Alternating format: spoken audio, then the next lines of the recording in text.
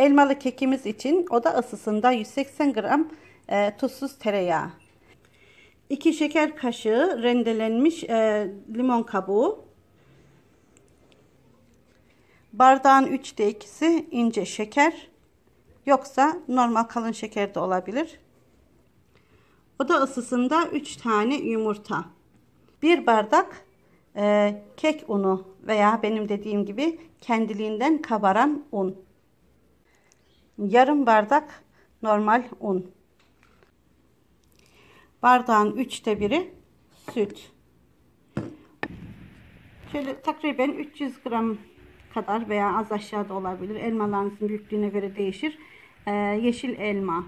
Eğer küçükse 2 tane yeşil elma. Bunları böyle tamamen kesmiyoruz. Biraz şöyle araları açık. Yani kimisi koptu gerçi ama koparmadan olursa şu uçları birbirine bitişik daha iyi olacaktır. 2 yemek kaşığı suyum var burada. 1 şeker kaşığı jelatin tozu. Şöyle göstereyim. Yani daha doğrusu şöyle yapayım. 2 yemek kaşığı burada marmelatım var. Normalde kayısı marmelatı kullanılıyor ama bende olmadığı için ben çilek marmelatı kullanıyorum. Pardon, çilek değil, ahududu marmelatı kullanıyorum. Onu güzelce süzgeçten geçirdim. Çekirdeklerinden ayırdım. Üzerine kullanacağım. Kekimizi pişirmek için de böyle 20 santim genişliğinde kek kalıbım var. Bunun içerisinde pişireceğim. Şimdi öncelikle kek kalıbımızın tabanına şöyle pişirme kağıdı sereceğim.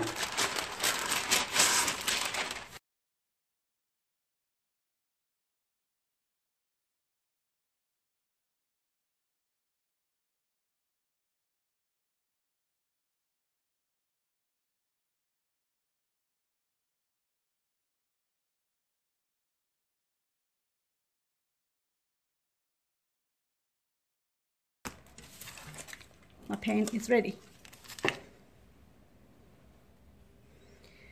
Şimdi kek kalıbımızın tabanını yağlayacağım. Just graze the bottom of the cake pan.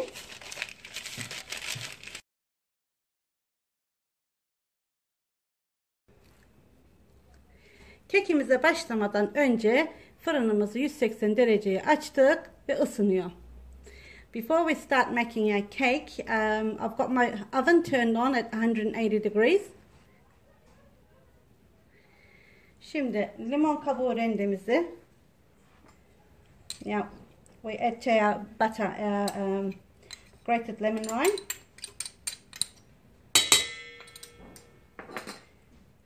Şekerimizi ekliyoruz. And this is the caster sugar we add.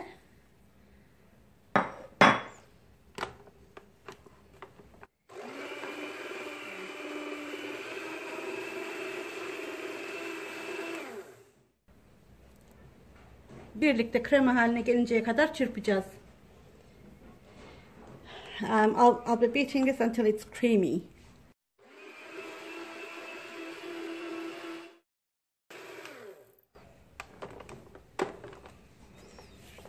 Şöyle bir sıyıralım.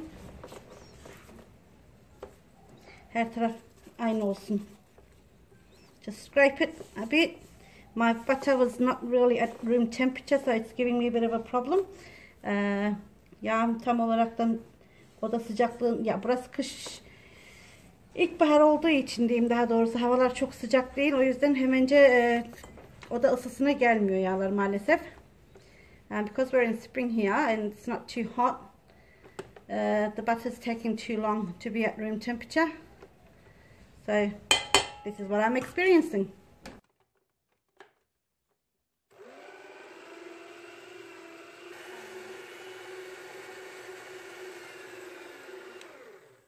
Should be enough. Bu kadar yeter şimdilik. Şimdi yumurtaları tek tek kırarak yedireceğim. Now I'll crack one egg at a time.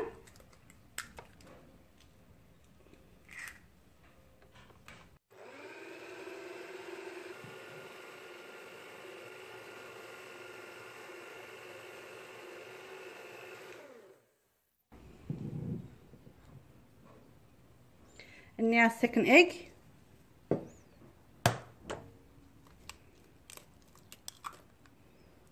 İkinci yumurtamı da kırdım.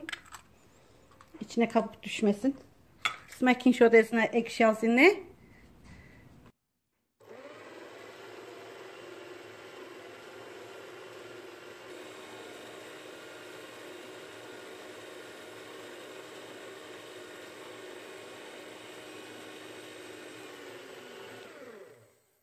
Şimdi üçüncü yumurta. Now third egg.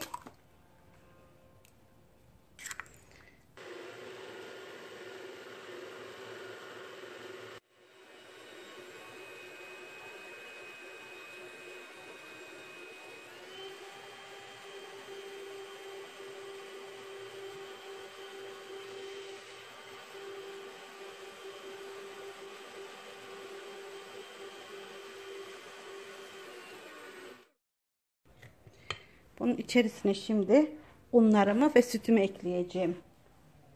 I'll be mixing my flours and the milk in now. Önce bir bardak kek unumu ekleyeyim. Şöyle. Firstly, 1 cup of self-raising flour. İkinci, yarım bardak normal un. Half a cup of all-purpose flour, plain flour.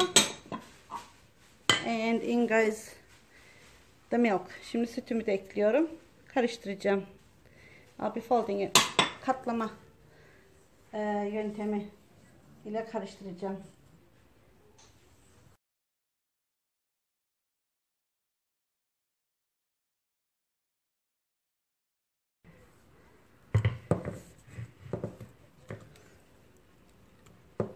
İnşallah iyi olmuştur. I'm hoping it will turn out nice.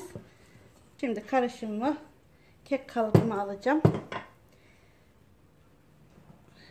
Yeah, all this mixture goes into the cake pan. Oh.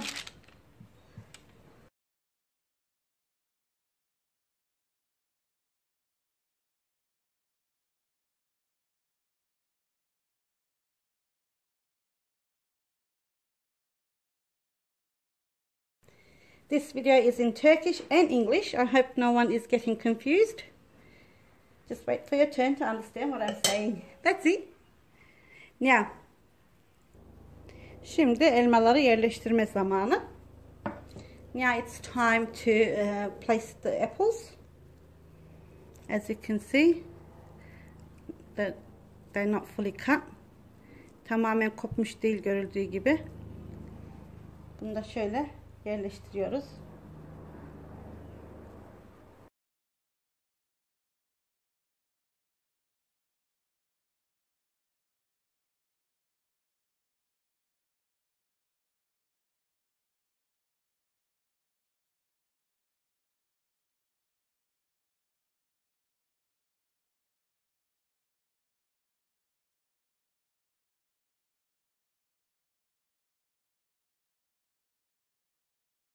Ve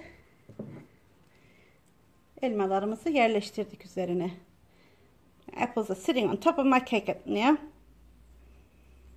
Just give it a little bit more push. As it bakes, it's going to rise up and it's going to just swallow the apples, which I'm hoping it doesn't swallow completely. Bu piştikçe kabaracak ve elmaları yutacak. Tamamen yutmaz inşallah. Dışında kalır birazcık. Evet. Ben bunu şimdi önceden ısıtmış olduğum 180 derecelik fırınıma 1 saat pişmesi için göndereceğim. Now I will send this to my preheated oven at 180 degrees for 1 hour, but still check if it's cooked or not when it's close to an hour. 1 saate yaklaştığında şöyle gene de bir üzeri kızarmışken bir bakın hani pişmiş mi değil mi? Kürdanı batırdığınızda eğer ki temiz çıkıyorsa pişmiştir. To understand if it's well cooked or not, just put a toothpick through it, and once it comes out, if it's clean, it means it's clean. I mean it's baked, so you don't need to bake it any further than that. So if you think it's getting brown too quickly, check it. If it's clean, then just turn off your oven. Now this goes to the oven. I'll see you in 1 hour. Suyu ocağa koydum. Isıtacağım şimdi. Now I've got the water in the pan. I'm going to warm it up now. And it's already warmed. Isındı bile. Şöyle kısayım altını. Jelatinini atıyorum. I got the gelatin in. Yeah, I'm just gonna stir it. Karıştırayım, erisin. Kekim de pişmek üzere. Birazdan onu da çıkartacağım. Sıcak kekim üzerine sürülecek bu. The cake is almost done. I'm gonna get that out. Okay, now turn off the heat. This is, as you can see, it has. I need a little bit more heat to dissolve it. Sorry.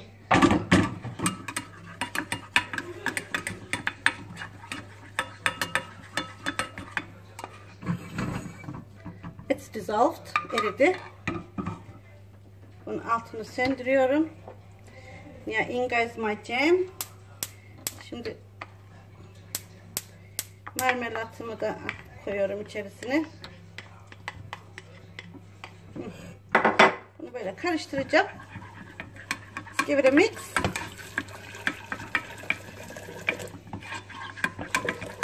Okay.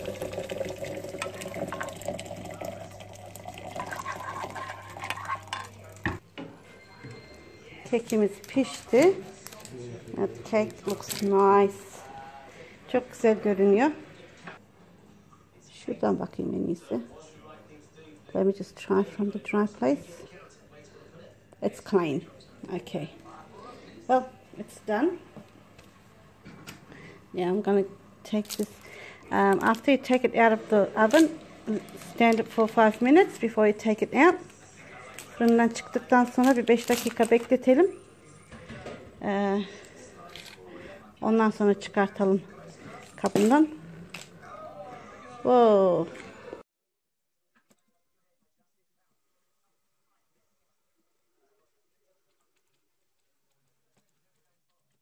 Yapışmışlar biraz kenarına.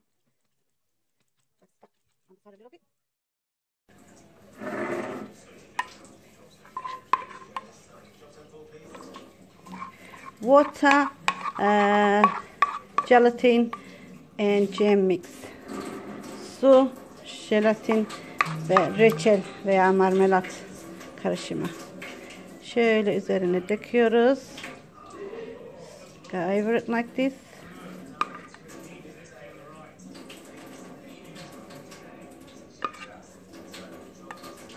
And just do this.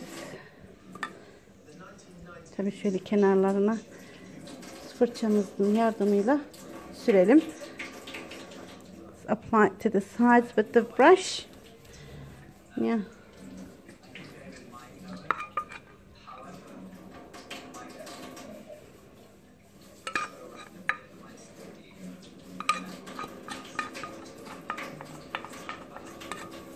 Okay.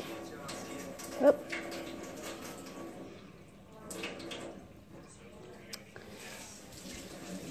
Now this needs to cool down.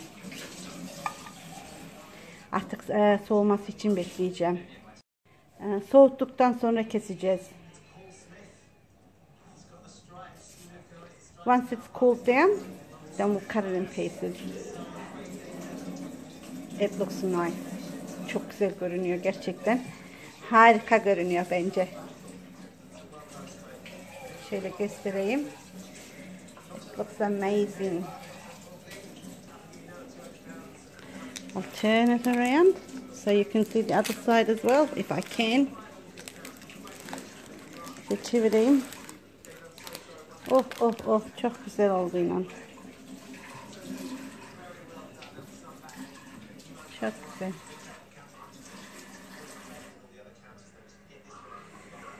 Serviste görüşürüz. See you at serving time.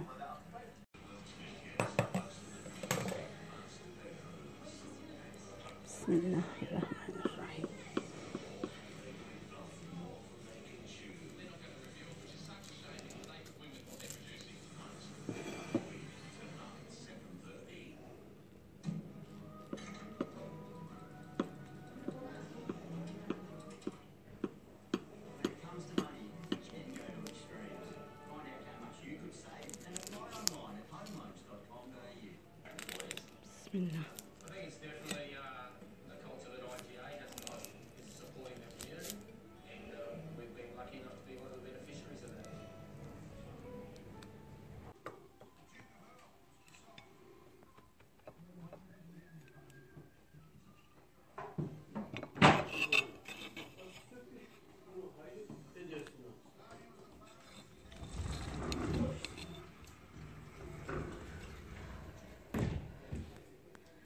soğuyup kendini çekince böyle daha güzel oldu.